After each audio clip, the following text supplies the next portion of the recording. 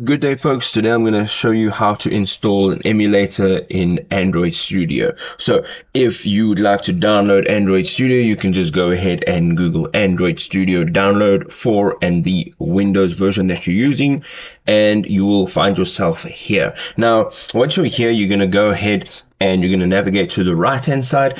Your interface may look slightly different, but what you're looking for is the little icon that has a phone and an Android on it. So it looks like that it's your device manager, right? So we're going to go in here, and once you're in here, you can see that these are all our devices. We're going to now install a new emulator. So we're going up to the top, and there's a create virtual device button. It's a plus icon.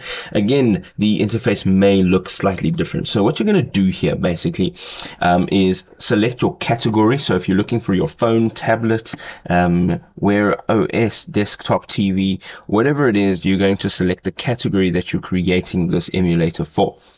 Then you're going to go ahead and look for your device, and I specifically was looking for a Samsung A12, so I went and I tapped on new hardware profile. You can go ahead and now you can define your profile over here. So that's everything from the device name.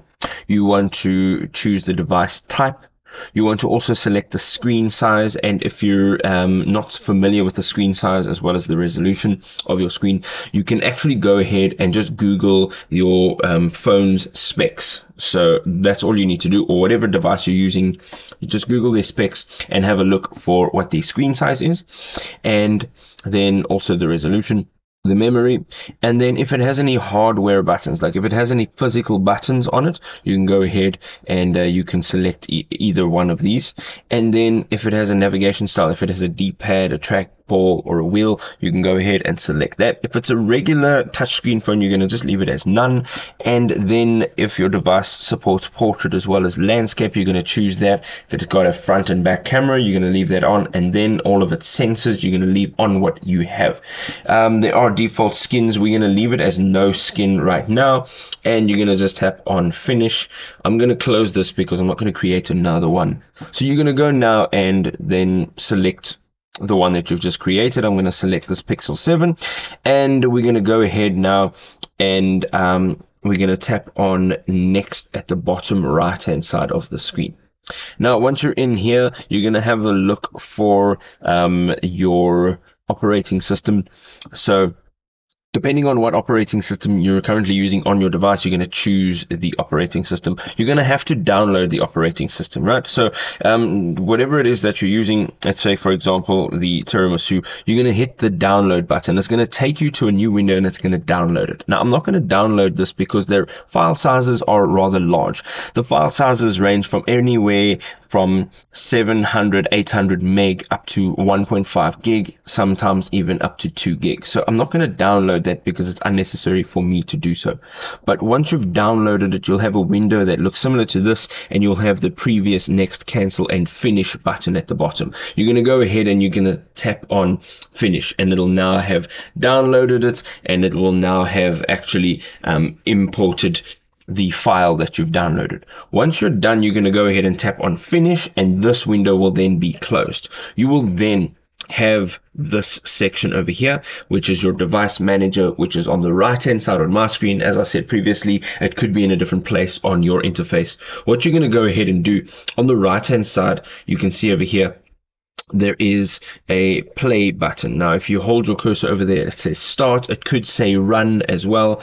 It depends on what interface you're using, and you're going to go ahead and you're going to tap on that, and now it'll start it up. You can now see that it is started up the emulator, and you can now manage it all from here. Over here you can see all of your functions, so you can power on, power off, you can increase volume, you can drop volume over here. You can also rotate your screen to the left, you can rotate it to the right, and then if you have a look on the bottom of your device, you will have these three icons. They might look slightly different on your device, but basically they do the same functions. You're looking at a back button, a home button, and an overview, which will basically open up all of the apps, or show you all of the apps that are already open on your device.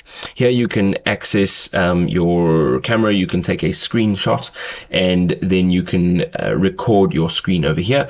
If you go over to that little arrow on the side, there's a couple more options. You've got your hardware input, so if you have a keyboard that you've plugged in or a mouse to your device, you have your snapshots and so forth. So, and then the three dots, if you hit that three dots, then you have a couple more options.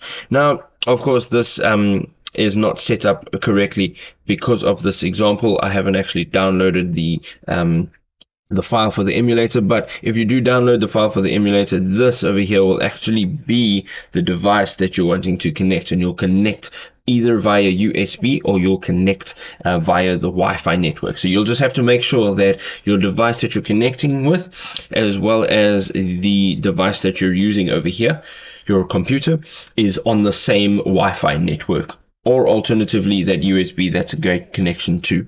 If this video was helpful, drop us a like. We'll see you in another awesome video. Cheers.